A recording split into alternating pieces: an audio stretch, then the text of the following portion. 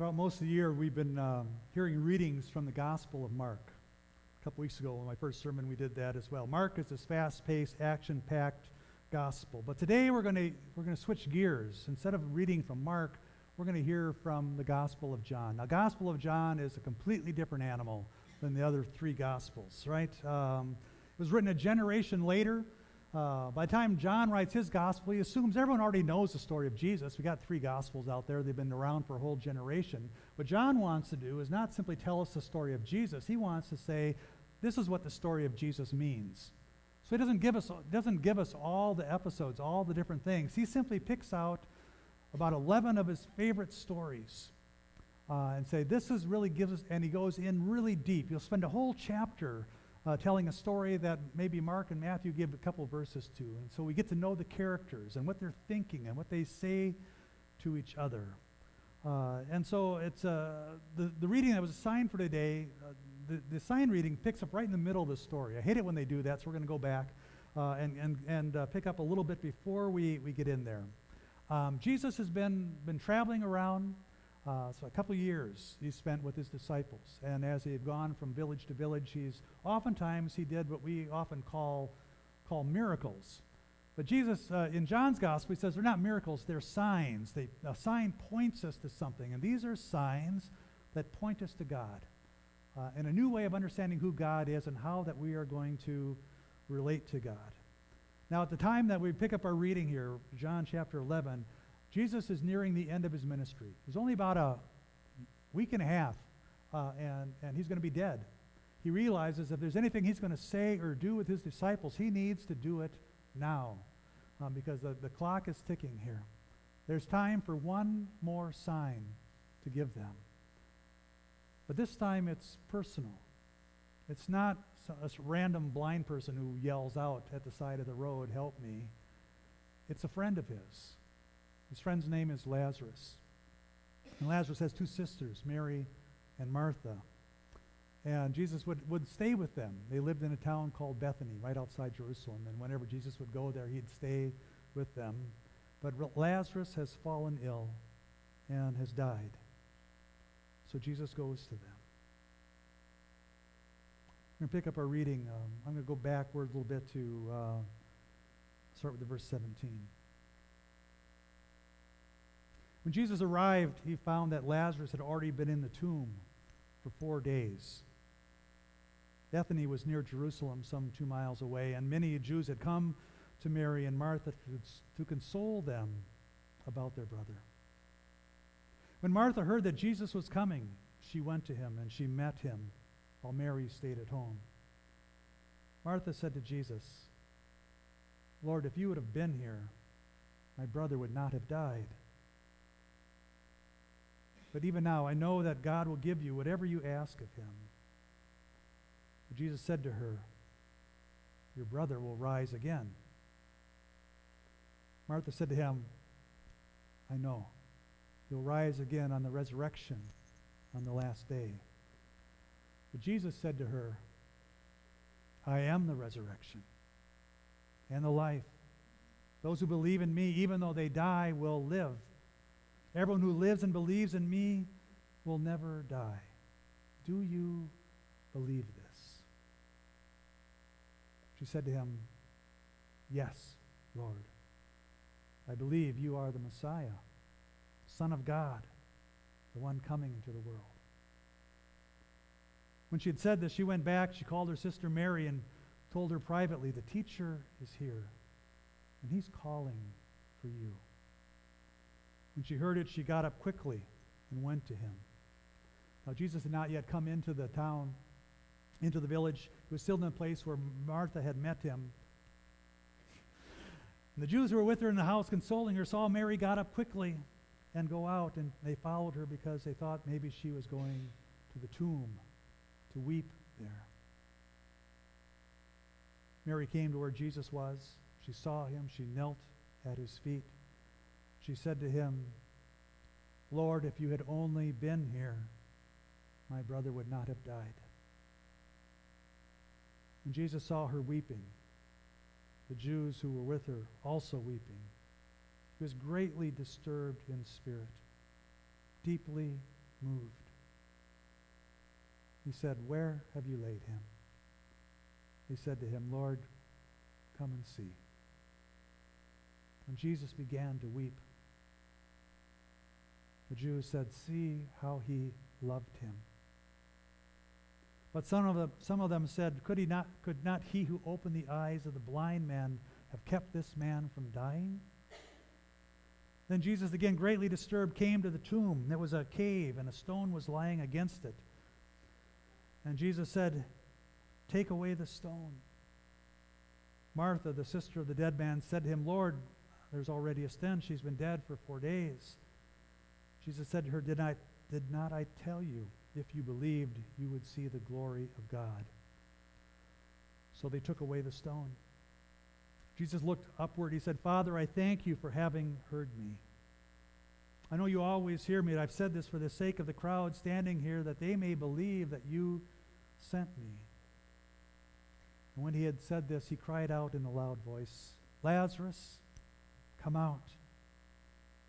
And the dead man came out, his hands, his feet bound in strips of cloth, his face wrapped in a cloth. And Jesus said to them, "Unbind him and let him go."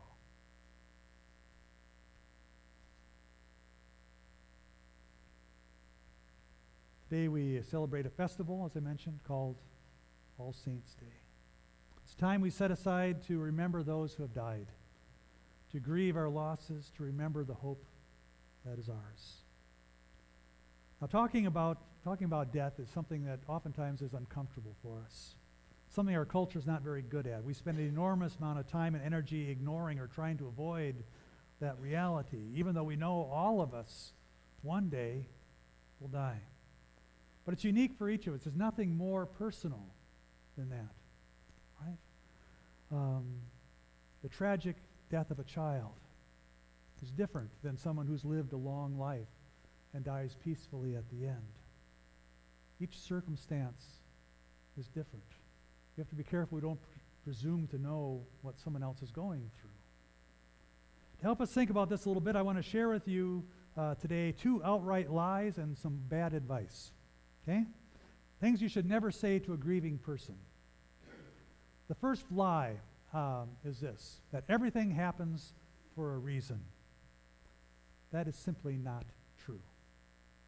Now, I understand why people say that. I've probably said that before. We desperately want life to make sense, right? We want God to be in control because, the alternative is terrifying. Say, nothing, you mean no one's in control? But just because something happens doesn't mean God wants it to happen, right?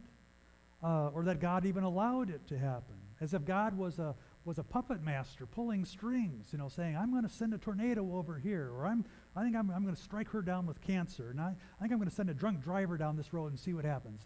God's not a puppet master controlling everything that happens. We live in a broken world where things are not the way that God intends. Things are not the way that God wants them to be.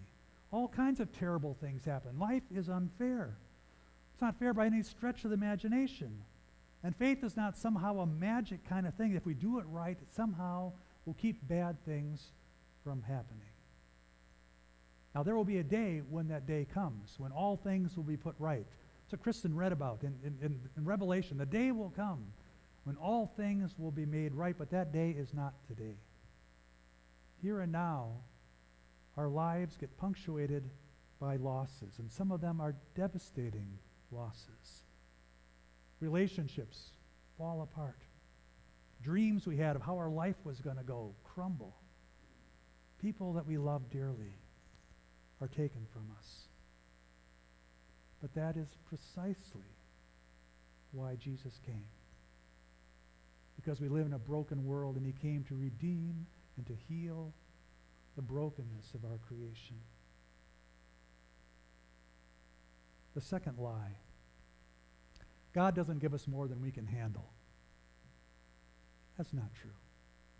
Again, the assumption is that God is up there handing out tragic losses, that somehow teaching us a lesson or making us better people. Now, we may learn something. We may end up being a better person, but that's not why they happened.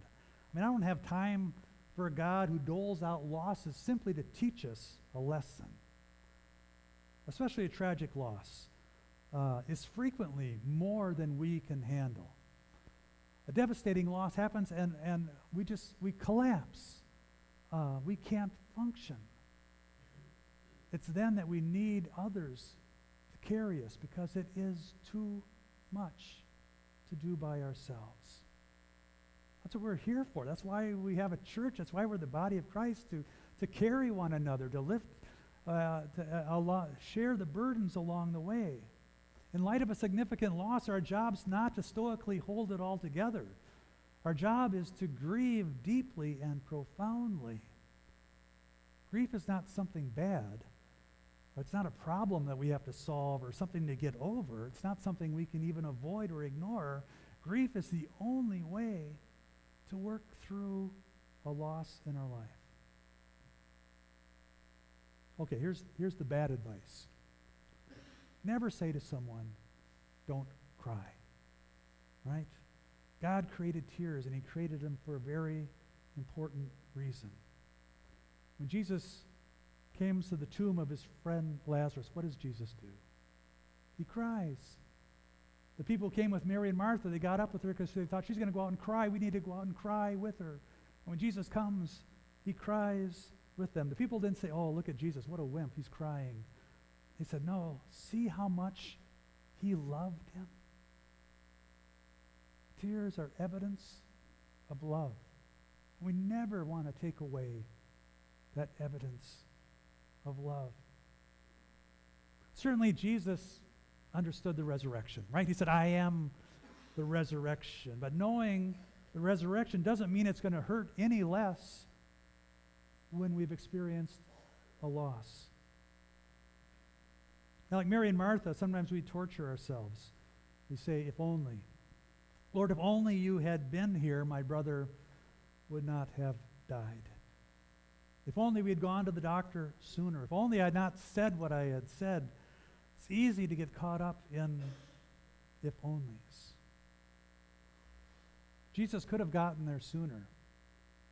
Jesus could have prevented Lazarus from dying on that particular day. But in the end, Lazarus still would have died eventually, like all of us do. This was more than just this one particular circumstance, the sign that Jesus was giving. Jesus comes not so we can avoid having any grief in our lives. We're going to have grief in our lives. He came so we could have hope in the midst of the grief in our lives. He raises Lazarus as a sign of hope. There's a lot more going on here than just comforting someone in their grief. It's a promise that Jesus is holding out, that something we can hang on to in the midst of our grief. Because when life is unfair, when it's tragic, death is not going to be ultimately the last word that is spoken. Life is. As Jesus experiences death, resurrection, so do we. I'm going to invite the band to start wandering back up here. We're going to sing a song in a second. I want to have you guys get ready here for this. The hope that we cling to is not that bad things don't happen to us. Rather, the hope is that through it all that we are not alone. Our job as the people of God is to not tell lies or give bad advice. All right? That's our task. Don't tell the lies. Don't give bad advice. Our job is to gather, just like Mary and Martha did, to weep with those who weep. We don't have to try to explain it. We don't have to try to make sense out of it. We simply need to walk with those who are in pain. We have a God who has firsthand wept at the grave of a loved one. We have a God who has promised to never leave us, even when the bottom falls out. We have a God who has called together a community of people to be his hands, to be his feet, to be the shoulders that others may cry on. We have a God who has faced death and conquered it. A God who by the power of the resurrection gives us hope of life eternal with those that we love.